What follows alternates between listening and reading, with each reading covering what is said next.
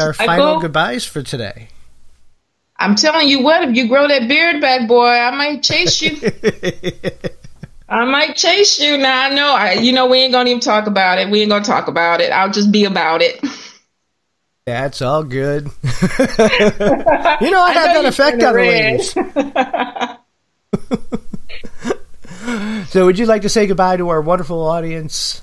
And thank you for joining us. Thank you guys so much for tuning in, for taking a little time out of your night to listen to little old me. I really appreciate it. I'm very humble about being here. Michael, thank you so much for giving me this opportunity.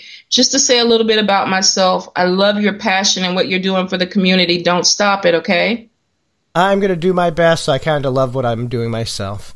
I appreciate you being here, and I was glad that I could get you to come and join us.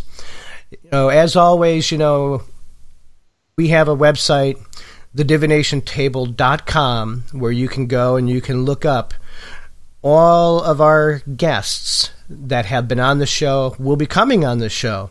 And there's also a contact link as well, so you can look through and find your favorite host or guest and look for them and their contact information. So if you're looking for a reading from any of our wonderful guests, you can always go to thedivinationtable.com. Have a wonderful evening, and we will see you next week. Thank you, Silver Fox. You are most welcome, my sweetheart.